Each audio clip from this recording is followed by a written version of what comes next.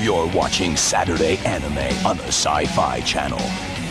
Greetings, this is Reverend Paul, and this is Studio Chojin Raw. And once again, I am joined by Fairlie. Fairlie, how are you doing today? I'm alright, how are you? I'm doing well. Today, we are going to talk about Angel's Egg. Yes, we are. Indeed. So, Angel's Egg is an OVA. It came out December 15th, 1985. It was written and directed by Mamoru Oshii, and Mamoru Oshii is probably best known to people as the director of the 1995 Ghost in the Shell movie. He directed Ghost in the Shell Innocence. I believe he also directed the Urusei Yatsura movie. And he's an interesting filmmaker. He's a filmmaker like Satoshi Kon, where he uses a lot of symbols and metaphors in his films. It's a beautiful film, and it is very interestingly done. I have to admit, I didn't know what I was getting into when I started watching this. It's done very poetically, so I definitely appreciated it. It was a visual journey, let's put it that way. Beautiful to watch. I feel like Angel's Egg is kind of like the 80s version of Belladonna of Sadness. I could see that, yeah. I mean, so I'd only heard of Angel's Egg in the context of Yoshitaka Amano before, and I love his illustrations. I love his illustration style. I don't necessarily think it translates the best to animation. Even like Vampire Hunter D, like you can see how he has this very lush illustration style that kind of obviously needs to be simplified for it to work visually animated. So it does have this really incredible visual style in common, at least with Belladonna, in the sense that it looks more like a painting in a lot of the scenes. And they also do rely on a lot of, I don't want to say still images because they are minimally animated, but a lot of scenes that are more or less static to really drive home that plot and elaborate on the visual world that you're in. There's that one scene later on in the film where it almost feels like a loading screen where the girl is sleeping and the guy's just sitting there. Like the video game is loading, waiting for like the environment to build, and then he stands up and like he picks up his sword like, okay, we're ready to go now. Yeah, that I could definitely see that. There was actually a moment where my internet connection is terrible, so I really thought that maybe I had just, like the sound was still going and the visual was not, until I was like, oh wait, no, the candles are flickering. This is still working. It's also fair to describe Angel's Egg as kind of an 80s version of Belladonna of Sadness because it is a beautiful avant-garde movie that stars a young woman, but it has that 80s vibe in the sense that it's set in the post-apocalypse. And every third movie that came out in the 80s always took place in the post-apocalypse. That's a fair assessment. So Angel's Egg basically tells the story of a young girl who one day she wakes up and she has an egg, and then she basically takes her egg and then she starts wandering around this post-apocalyptic wasteland. Is that the story? Well, that's where the movie begins, right? Right. Yeah. No. There's a lot of moments in this movie where I kind of just went, "What the hell am I watching right now?" Yes, she has this egg. Whether or not she wakes up with it or just has been tending to it for a long time is kind of the impression that I got watching it. She carries it around with her under her dress, obviously in the intent to hatch it as she kind of scavenges for resources, I was guessing, between the water and the food and all this other stuff in this really desolate, wasted city. It's beautiful still. That's the amazing thing, is that even though it's a post-apocalyptic wasteland, it's still beautiful and has this very kind of decadent atmosphere to it, despite the fact that everything is broken down and or biomechanically altered. It's really interesting to look at, and I love that opening sequence where she's getting ready to leave or she's getting dressed and that score is playing, and that to me, especially with Amano's character designs, like that to me actually feels like this is what a Vampire Hunter D movie should be. And there's this reoccurring theme in the movie where I guess it's a trope of Oshii's where the girl is constantly going to water. She's constantly filling up this jug. Yeah, the jugs of water seem to be a little bit obsessive. Even towards the end, you can see that the steps up to that chamber that she ends up sleeping in, which we can assume that she's been living in this place, is littered with, and I shouldn't say littered, it's actually very neatly organized, stacked with these same circular jugs of water all the way up, which there is a lot of symbolism to kind of be unpacked there as well. It's one of the few seemingly purely organic substances in the movie. Everything else, like I said, seems to have been very biomechanically altered or like straight up man-made. And water has a very rich tradition of symbolizing human intuition and emotionality, and this is, I think, one of the establishing characteristics of this character. There's like no dialogue in this film. There's some dialogue, but it's very, very sparse, so we can't really tell who these people are through their dialogue or what they're saying. So the fact that she's really meticulous about collecting water and drinking water and bringing water to her home, I think says a lot about who she is as a character, considering. And then as she's kind of traveling through this wasteland, she comes upon these giant penis tanks. Is it me or do those tanks look like giant penises? Yeah, that's it was very Giger-esque, except masculine. You know, Giger does a lot with the feminine tropes and a lot like monster women and whatever. These were very phallic. A dude pops out of one of these penis tanks, and then he kind of like just follows the girl, and then she is kind of apprehensive about this dude, but then there's this sequence where it's almost like she's falling in love with him, where it becomes this very Yoshitaka Amano, like flowy hair. It almost looks like the cover of one of his art books. Yeah, they have an interesting dynamic.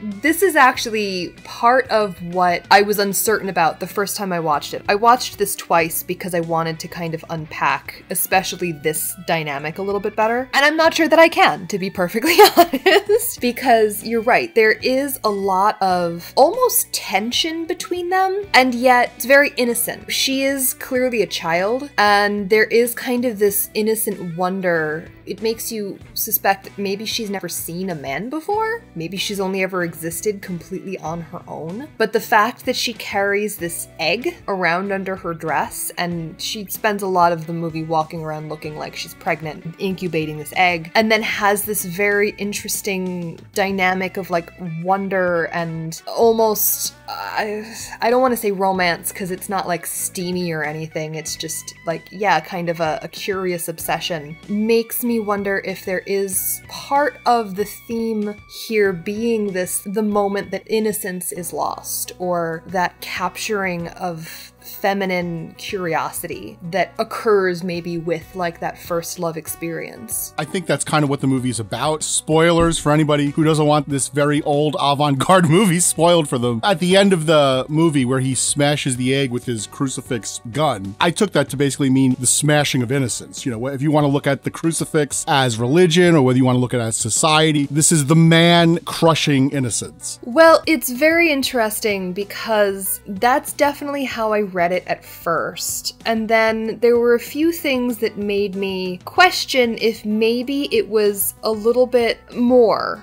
than that. And perhaps that innocence is actually more about belief than it is about an actual, again, I don't want to say sexual experience, because this is not, I don't think this is a movie about sex or even like a coming of age story, really. It can be read that way, and I do think that is part of what makes it interesting, in the sense that love is something that we believe in. And certainly, you know, I was a little girl once, and you know, you put a lot of faith into the idea of your first love. And then when that turns out to not be what you expect, your faith is kind of shattered. You do have this crisis around that. But I do think that this movie might be more about the overarching theme of a crisis of faith, whether that's first love or religion. I actually read something just very briefly, because there's not a whole lot of information about this movie available at a cursory search, that the director had been Christian at some point, apparently seemingly for quite a stretch actually, and had a crisis of faith somewhat just before making this movie. So a lot of people suggest that this might actually be about his crisis with the church itself. I think there's a lot of merit to that point of view. Midway through the story, the guy tells the girl the story about Noah's Ark. but he tells her an alternate version where the dove doesn't come back, and Noah and all the animals, they wait for the dove, and they wait so long they end up turning to stone. And then at the end of the movie, I guess the reveal, the twist at the end, is that the world is Noah's Ark. And also in the film, there's also a fossil of a giant dead bird. My reading of the movie, Oshii is basically saying the world is collectively Noah's Ark waiting for the dove. You know, we're waiting for hope that's never coming because that dove is dead. You know, that dove is dead and is never coming back. We are all basically fucked. Well, yes. I mean, again, ultimately, if you're watching all of the visual cues there, that's probably the point you're going to arrive at. What I find most interesting, though, is that for someone who seems to be making the statement, and for someone who supposedly had his own crisis at the same point in time, he does still hold on to a lot of hope. And I say that because, like, for example, when she first meets the man, she's eating food that she scavenged. I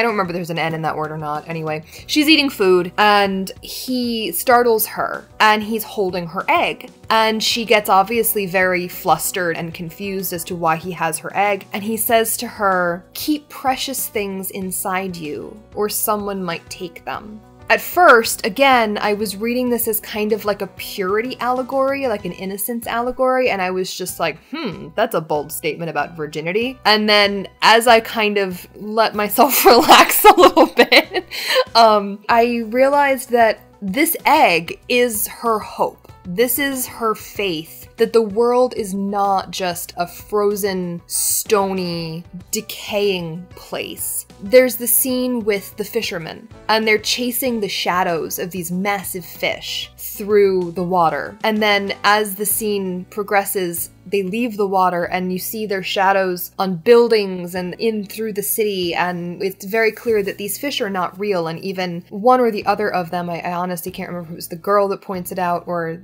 I think it's the girl that points it out first, that says they're chasing something that doesn't exist. The fish aren't there, but they chase them anyway. And at the end, when she plunges into the water and she actually kind of becomes an adult through this process, the bubbles that rise to the surface in this very Hans Christian Andersen moment are the egg. There's just countless eggs. And it's as if even though she has lost her faith and has now seen that there is no warmth coming through the efforts that she has put out, there is still hope there. Someone will still have hope. There's still faith rising from this moment somehow, some way. So even though, yes, the world is Noah's Ark and it's dead and it's stony and she in the end seemingly is reduced to just a stone idol, one of many on this ship, there is still some hope there somewhere. Well, I don't think there is any hope because there's nothing in the egg. The whole idea is that it's a false sense of hope. And that false sense of hope gets smashed by the big cross, whatever you want to take that to mean. I would argue that it doesn't matter because her egg was empty. Yes, all of the eggs are probably empty, but the act of carrying that egg gave her a purpose. And I think the fact that the eggs, again, you see the eggs rise in the end from the water, the promise of hope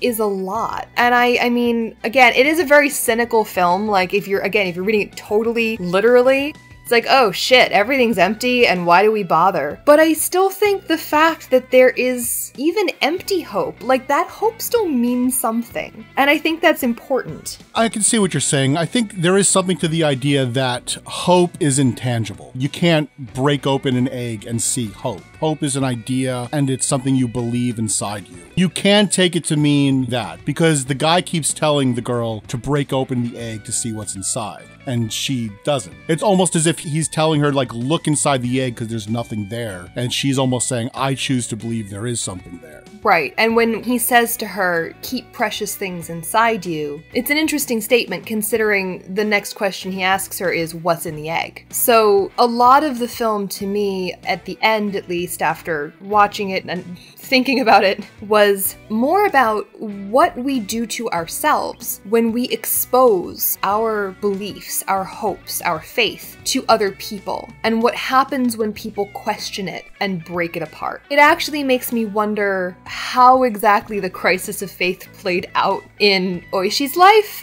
because it seems as if maybe the questioning of others has a lot to do with the way that we lose these precious things. And what is more precious than hope? That is true. I wrote down my interpretation when I was very high. You want to hear what my interpretation of the movie is when I was high? Yeah, definitely. Okay. The world is Noah's Ark waiting for a dove, but the dove is dead and not coming back. And there are people who have a vested interest in not bringing the dove back. The Cold War is a ghost that is still haunting us, you know, and the US and Russia are engaged in a giant prick-waving contest to see who has the bigger dick. And religion is a killer disguised as a protector, essentially.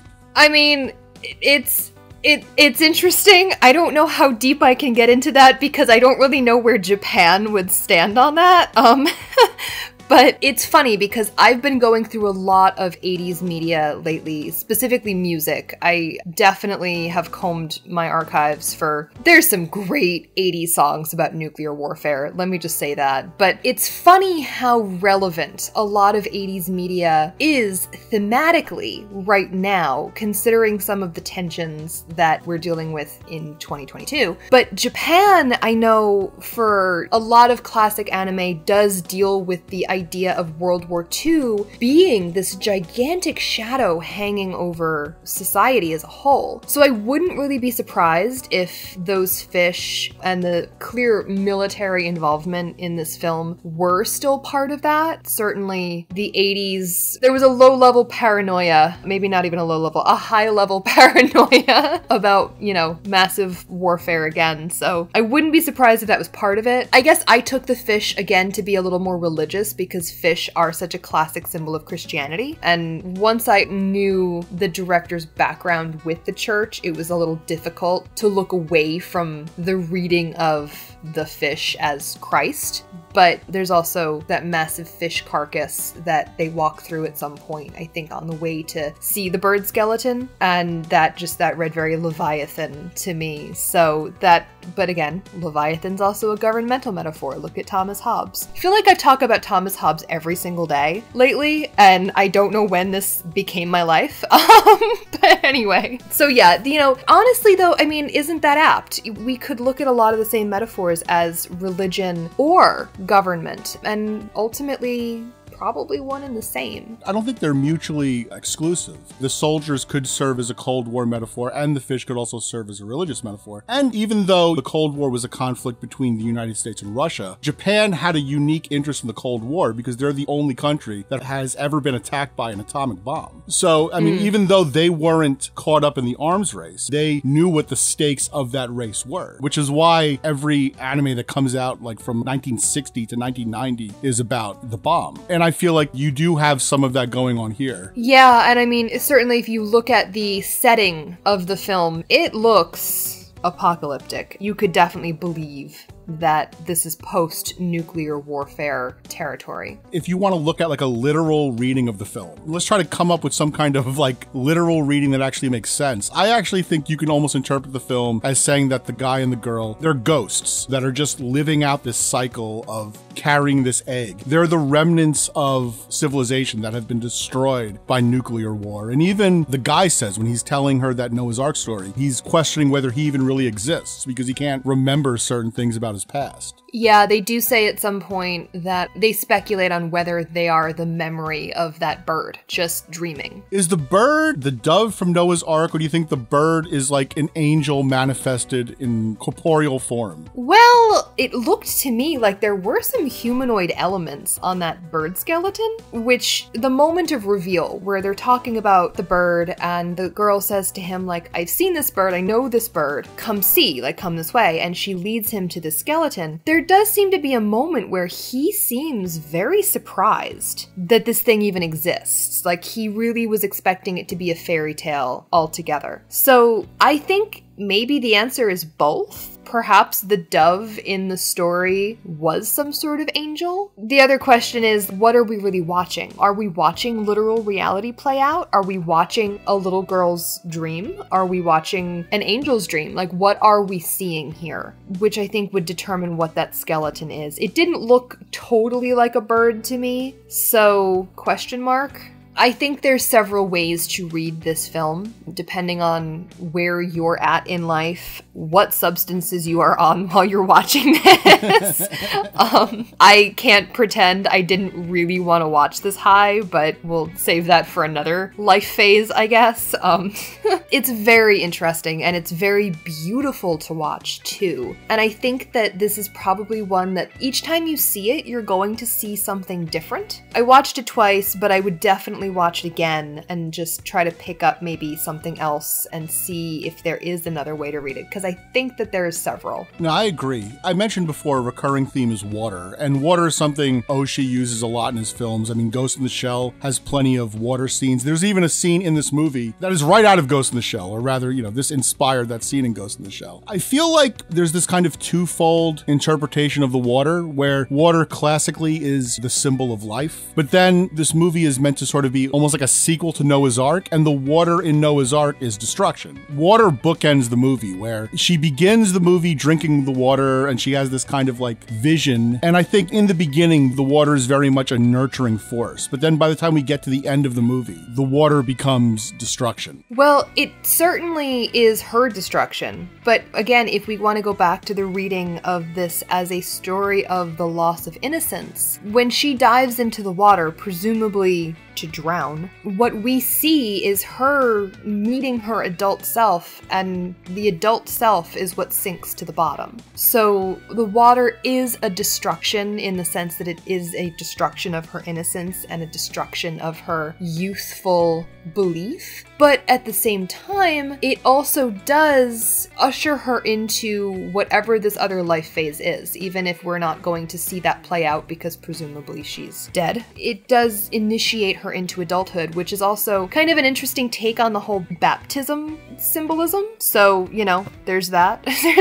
There's another thing we can look at as metaphor here. Yeah, I mean, I guess to some degree, maybe you could look at the movie as a young girl coming into adulthood, the death of childish things, if you want to look at the egg as that, you know, whether it's naivete or childish hope or whatever, like it's almost as if her child self dies and then she is born as a woman. Yeah, we could look at it that way, and that's certainly how I started reading it, again, when I first watched it, because it does seem like perhaps this egg is the idea of life that you nurture for yourself as a young person going through life with this big, bright, innocent, not that anything in this film is bright, but, you know, this very innocent viewpoint on things. But I did kind of abandon that somewhere around midway through, because it definitely seems like that might be too sensitive a reading of femininity for this movie. And even though it is beautiful and it is very interesting both to watch and to think about, I do think it's more universal than strictly the feminine experience. To kind of bring it back to comparing it to Belladonna, Belladonna is absolutely about the feminine experience, even though it was written by a male French historian. He was specifically reading it as kind of the plight of women in Europe during the Middle Ages. So that was literally about the feminine experience, where I think this is really more about the loss of faith, whether that happens through growing up and having to lose your innocence and your faith in childish things, or through realizing that the legends that you've believed your whole life might not actually be true. There's a lot of rude awakenings that we could relate this to, and I think it is more universal than a woman's coming of age story. What is interesting also, I was reading an interview with Mamoru Oshii, and he was saying that a lot of these ideas in Angel's Egg, they were originally supposed to be for a Lupin the Third movie. And then he described the movie, which sounds really interesting, where it was going to be about this tower that a young girl lives lives in, and then there's a murder in there. And then Lupin goes to the tower to discover the mystery of the murder. And then it turns out the young girl living in the tower is actually an angel. And all the clues that she's an angel is that there are all these feathers that are floating around. You see that a lot in this movie too, where there's the remains of the feathers floating around everywhere, which is, I guess that's the remains of the decaying bird. That would be a weird Lupin the Third movie.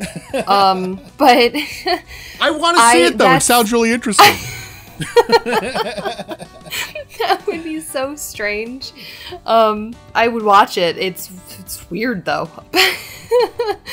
But actually, and that's something that I also kind of read into there when I was saying that, like, all the bubbles that bubble to the surface, they look like eggs. And I took that as still hope bubbles up, whether it's empty or not. It might just be pockets of gas, but it still bubbles up and isn't that beautiful in a way. There are still feathers everywhere. So that to me also seemed very much like a symbol of that lingering hope. Even if it is quite desolate and what we're seeing are feathers that are swirling around him as he's watching this ship full of stone idols rising from the sea, it still feels somewhat hopeful. Even the fact that perhaps once upon a time there was an angel, or even a giant bird, whatever it is quite beautiful and should instill some sense of wonder or curiosity in anybody. I'm with you. I mean, one thing I think that's worth pointing out is the fact the ending of the film echoes the beginning, where we see the young girl waking up.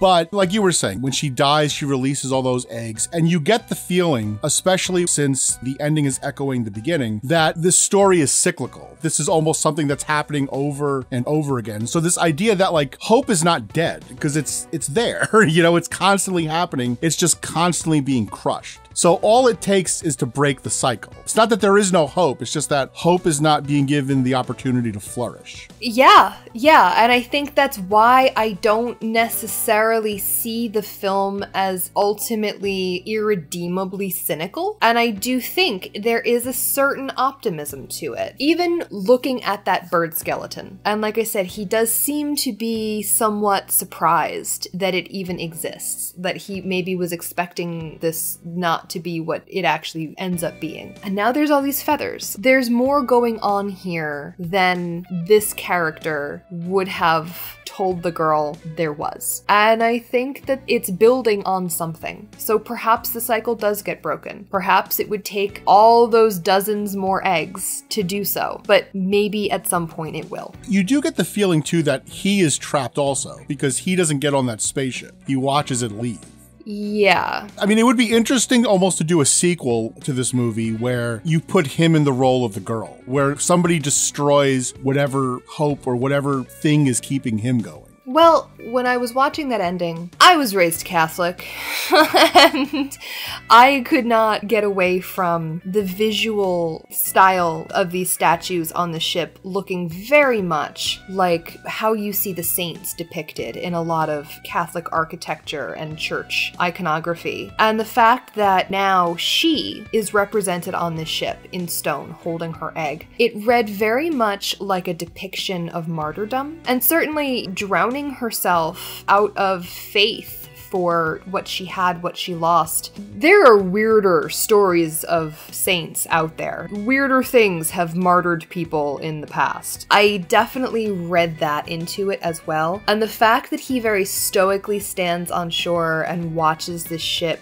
with these seemingly idols on it led me to wonder if perhaps his story is that of the cynic who is irredeemable, that he doesn't see these tales of faith, however they turn out, as anything to be marveled at, which is maybe the only way to truly be lost. Maybe the only way to truly kill hope is to remove all sense of wonder and curiosity and just very emotionlessly watch this play out and have no reaction, as he seems to. No, that makes sense to me. I can see that. When you start looking at the dude as kind of like a stand-in for like the cynic, it does become interesting that the cross becomes his tool to destroy hopes and dreams. Yeah. Well, but notice that it was also kind of destroyed to begin with. Perhaps he was a believer and his own hope was destroyed, and now he needs to destroy the hope of all others. I could see that. Yeah, I think we figured this movie out.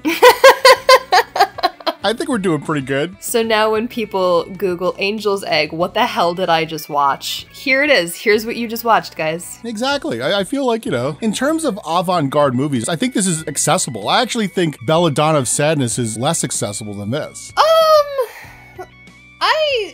I don't know. I think that Belladonna is... I can follow much more of a distinct plot line in that. There seems to be a story set up from the beginning that kind of just throws you into it, where like there's a good 15 minutes in this film of just watching a girl carrying an egg around a ruined city going, what's gonna happen with this? Is this going somewhere? So I think maybe people who think that this is just an inaccessible art house avant-garde piece of whatever, probably I would venture to guess it's more about the attention span. This does unfold very slowly. So if you're looking to be grabbed instantly, don't. You know, this unfolds. This is a slow burn. You gotta get into it. Could be because I was very high when I watched the movie. It was always interesting to me. But like, you know, it's got that, you know, it has that 80s post-apocalyptic feel. It's got all these sci-fi elements to it. I mean, it doesn't have any action, but it's definitely got all the visuals there. I could definitely see some people, maybe they're turned off by the visual style of Belladonna of Sadness because it is so abstract. This is a little bit more like traditional anime. Yes. That is absolutely true. If you like some 80s anime, this is definitely going to be up your alley. There are some very interesting animation sequences, certainly like the designs are by Yoshitaka Amano. You know there's something coming with hair at some point, but it is a straightforward anime. It's not going to be like, you know, there's no watercolor mats and just static images of orgies happening like in Belladonna. This is definitely an anime. So did you like Angel's Egg? What are your thoughts about it? Yeah, I definitely...